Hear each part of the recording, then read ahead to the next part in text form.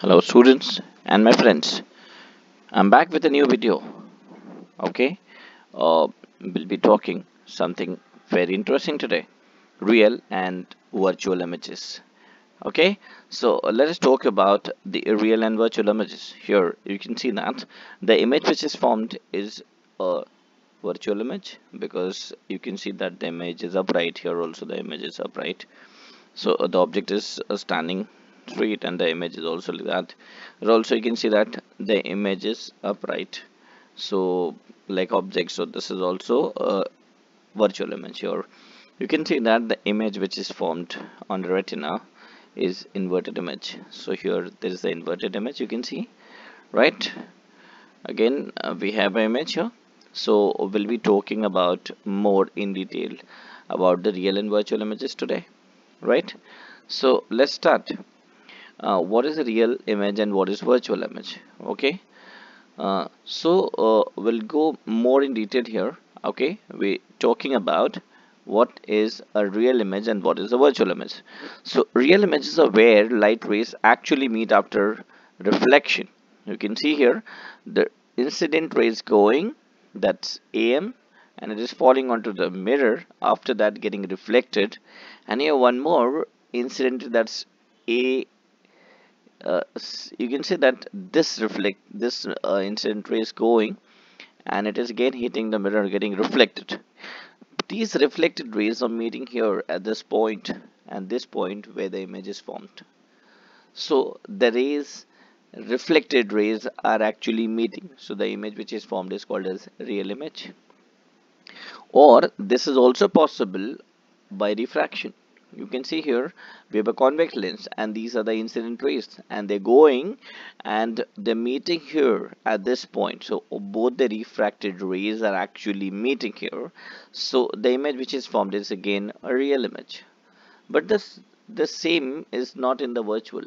Okay, let us see. A virtual image is where the light rays appears to meet, okay, after reflection or refraction.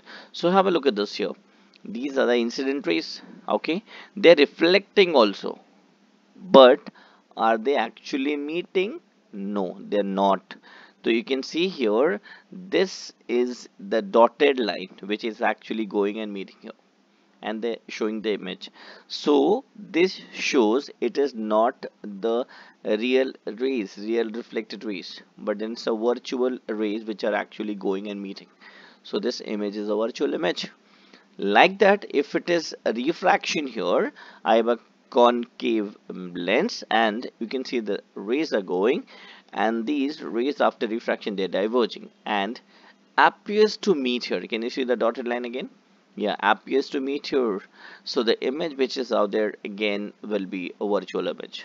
Okay, next, going, real image can be seen on a screen. Real image is always can be seen on a screen, can be taken on a screen, traced on a screen. Okay, look at this here. Similar, this virtual image cannot be taken on a screen. It can never be. Okay, we will be seeing a video whereby we are going to prove this real image can be taken on a screen, whereas the virtual image cannot be taken on a screen. Okay, also real image is always inverted.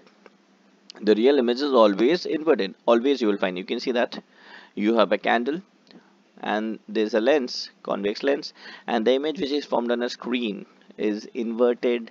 So that's a real image, it's inverted, whereas virtual image is always erect. So you can see that again you have a lens, this is concave lens now this time, but this image cannot be taken on a wall, cannot be taken on a screen. You can see only in the lens here, right? So here is a video which is going to prove this two things, that the real image can be taken on a screen and it is inverted, whereas the virtual image cannot be taken on a screen and it is erect.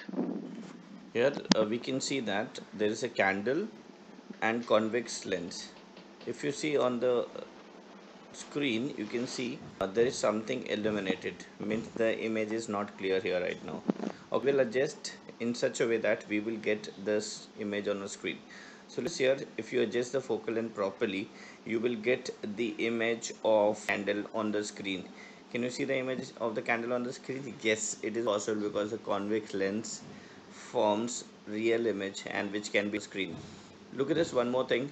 The real image is always inverted. So the candle is lit upward where the image is seen, so that says that the real image is inverted image.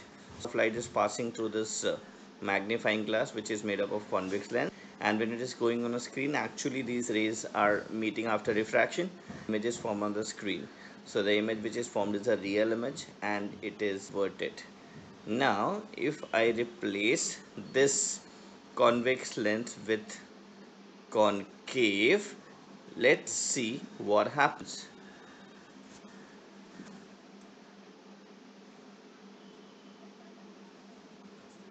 Alright, now you can see there is concave lens in this picture. You can see the candle is there, convex lens is there. How much ever you adjust, see, the screen cannot be taken on a the image cannot be taken on a screen. So you can see that the screen is empty, the candle is there, concave lens is there, but there is no image on a screen. There is no image on a screen. I will show you the image now. I'll show you the image is formed in the lens. If you look at this here, I'll show you the lens, the image which is formed inside the lens. Can you see that? Yes, I can show you that the image which is formed here inside. If you look at this lens properly, that you can see the image, and this is nothing but the virtual erect image, and this image cannot be taken on a screen because the rays of light are not actually meeting after refraction, they appear. So here the image which is formed is virtual erect image. You can see clearly in the lens that someone is holding here. You can clearly see inside the image is virtual. How the candle is lit, the same way you can see the image, but you will have no image on screen. The image which you can see is nothing but here in the lens, but not on a screen. See, you cannot get. But suppose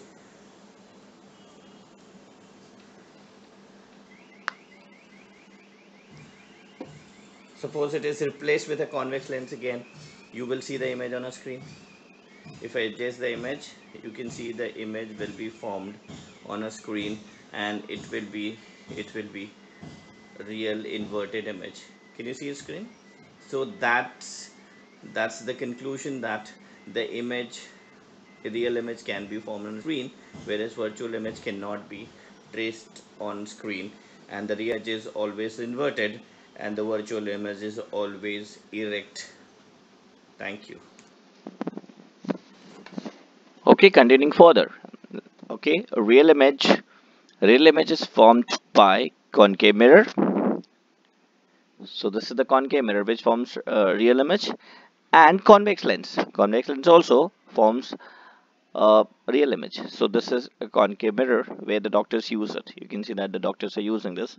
Okay, this is to see the teeth, upper teeth here, whereas this is the magnifying glass, very famous. Okay, and that's convex lens, right? Here virtual image is are formed by plane mirror. Okay, where we see a face in the morning, right? Okay, whenever we want to see how beautiful and good looking we are, or the handsome we are, we have to use this mirror, plane mirror. So convex mirror, okay, convex mirror, okay, that is used for the rear view. It's also known as rear view mirror in the vehicles. And concave lens, okay, peephole, peephole lens which is out there is nothing but a concave lens, and that forms virtual image, right? So we are all familiar with this. So this is all about the real and virtual image. Hope you have understood the concept well. Thank you for watching this video. Subscribe to my channel for upcoming videos with a new concept. Thank you very much.